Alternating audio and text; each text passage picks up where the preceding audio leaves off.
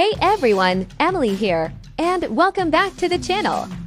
Today, we're diving into the world of a musical phenomenon, Taylor Swift. How does she do it?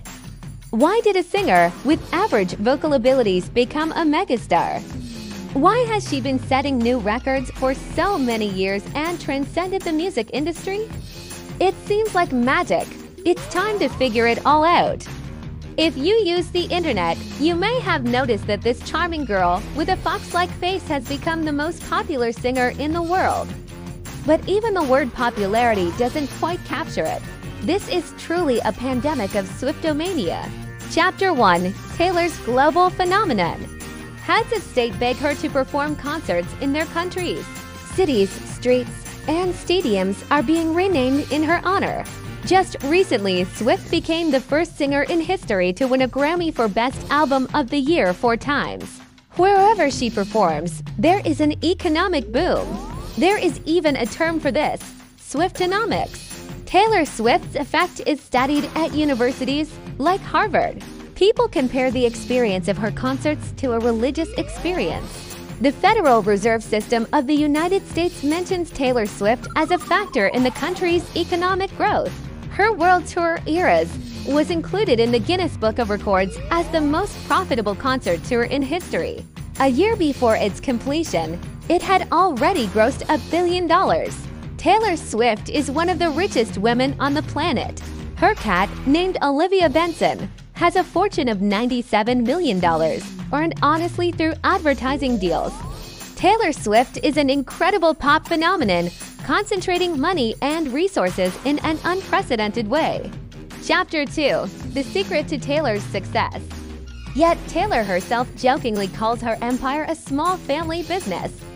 Today, we will try to uncover the secret of her success together.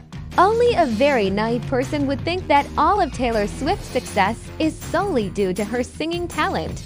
It's quite obvious that in terms of songs, her work is fairly standard American pop music with folk roots. But this video is not about her music. It's about the hidden reasons for her popularity, rooted in thoughtful pragmatism and deep understanding of modern media. Taylor Swift demonstrated this from the very start of her career. When she came to Nashville, the capital of country music, to sign her first contract, she told the producers that she needed to be promoted on the internet and social media, particularly MySpace. Yes, now it seems obvious. Only a fool would ignore the internet and social networks for promoting an artist. But don't forget, this was 2005. There was no Twitter, no Instagram, no Spotify. None of the platforms we are so used to now. Facebook had just launched. A 15-year-old unknown singer was teaching industry veterans about social networks and close fan engagement.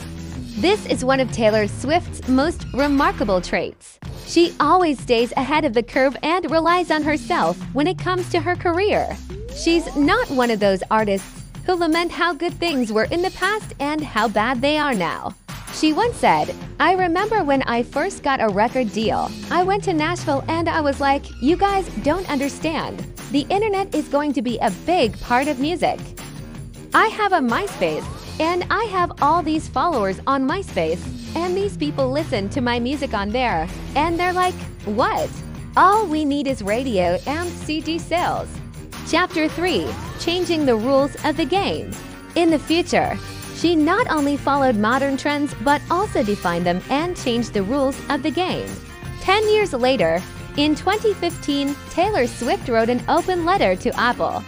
She expressed discontent that, according to the rules of the newly launched Apple Music service, for the first 3 months of the free trial period, the company wouldn't pay royalties to musicians for their songs played by users. "We don't ask you for free iPhones, so don't ask us to provide you with our music for no compensation." Taylor Swift reinforced her stance by refusing to distribute her 1989 album on Apple Music. She won this battle with the tech giant in a single day. The next day, Apple announced that it would change its policy and pay musicians during the trial period. Apple, which had ignored similar complaints from independent musicians, understood the reputational damage from a conflict with Taylor Swift could be catastrophic. And she knew they knew it. Apple's senior vice president personally called the 25-year-old singer to inform her of the change. In one bold move, she changed industry rules, earning respect from the public and her fellow musicians. Elvis Costello even called Taylor's letter a statement from a future president. Taylor Swift had a similar conflict with Spotify, which led her to remove her catalog from the platform for 3 years. And what now? Last year, Taylor Swift earned over $200 million from music streaming, more than any other artist. More than half of this came from Spotify. She won again. Chapter 4: Master of Modern Communications. The singer has proven time and again that she understands modern communications. In 2022, Taylor Swift topped the absurd ranking of the most well-known climate criminals due to the carbon emissions from her private jet flights. The CO2 emissions were over 1,000 times higher than the average person's. Moreover, the plane is leased, meaning it's used by others as well. As CO2 emissions are a common target for criticism and shaming, how did she handle this story? Elegantly. Taylor Swift simply appeared at a New York Jets game. Soon after, her star friends, Ryan Reynolds, Blake Lively, and Sean Levy, also expressed sudden love for the New York Jets. By October 2023, searches for Taylor Swift jet were filled with stories about American football and the singer's fandom, rather than the plane scandal. Taylor Swift, of course, does not acknowledge any of this. But now TikTok videos about her brilliant PR move are gaining 500,000 views. Experts call it a masterclass in public relations. It feels like she is a queen on a chessboard. And the chess game she plays cannot be called Sicilian defense. Her best defense is an attack. She perfectly demonstrated this tactic in the story with Kanye West and his then-wife Kim Kardashian. In 2009, Swift was awarded for her video You Belong With Me. But Kanye West stormed the stage, took her microphone, and announced that Beyoncé's video was actually the best. Of course, West behaved poorly and everyone knew it. However, the moment was definitely ruined. But the real war broke out between the rapper and Taylor Swift in 2014. I'll tell you about that a little later. At that moment, at the end of the 2000s, the singer felt that her place was being threatened. In an interview with Time magazine, which recognized her as Person of the Year last year, Taylor Swift explained that in the pop industry, stars are exploited while they are young and naive. As soon as they grow up and become harder to control, they are often pushed aside. Chapter 5: Reinventing Herself. She believes this is exactly what they tried to do with her at the end of the 2000s. It's hard to say if this is true or not, but around that time, the singer decided she wouldn't let the industry replace her with another naive singer. She would replace herself with a more powerful, successful, and independent version. She began writing songs more independently, changed her lyrical approach to be more personal, and subtly included Easter eggs for her fans, turning them into allies and even accomplices. And she needed allies more than once. She understood this perfectly. The album 1989, released in 2014, marked her final break from country music and her transition to an absolute pop star. Hits like Shake It Off and Blank Space were everywhere. Swift calls this period her imperial phase. However, such popularity comes with a price. Envy from competitors, gossip in tabloids, and constant scrutiny of her personal life were rampant. Now, let's return to the war with Kanye West, which hit her hard. He wrote the song Famous, in which he called Taylor Swift a derogatory name and claimed she owed her fame to him. The singer was outraged, saying she never approved such lyrics. Kim Kardashian entered the fray on Kanye's side, releasing a video of a phone call where Kanye allegedly read the lyrics to Taylor, and she seemingly agreed. Later, it was revealed that the video was heavily edited to favor Kardashian and West. But then, Swift faced intense harassment on social media.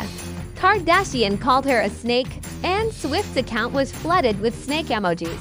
Even in this situation, Taylor Swift changed modern media. Instagram tested a new comment moderation feature using the snake emojis in her account, allowing offensive comments and emojis to be hidden. The disappearance of these snakes from Swift's Instagram account was the test result. However, she wasn't laughing then. This time, she couldn't just shake it off. The singer disappeared from the public eye, left the United States, rented a house, and fell into a real depression. Her paranoid suspicions seemed confirmed. Her career was indeed under threat, removed from the spotlight through a carefully planned provocation. But Taylor Swift wouldn't be herself if she didn't fight back with all her might. She was reborn. I became smarter. I became tougher. She sings in the defiant look "What You Made Me Do" from the 2017 album Reputation. The main symbol of that tour and era was the snake, turning Kardashians' attacks into memes. Swift's mastery of post-irony and modern communication tactics, like memes and references, is unparalleled. In 2020, Kardashian apologized, saying she just wanted to protect her husband, especially because Kanye went so far.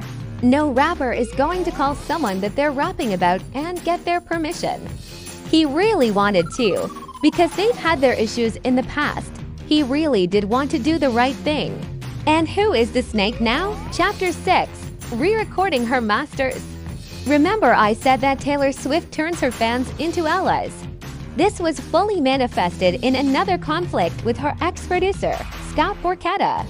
In 2019, after her contract with his label, Big Machine Records, ended, she refused to sign a new one and moved to another studio. In retaliation, Borchetta sold her master recordings to producer Scooter Braun, who had worked with Kanye West. For Taylor Swift, this was a betrayal. She could have easily bought her own masters, but Borchetta didn't offer her the chance. At that moment, she felt devastated and didn't know what to do.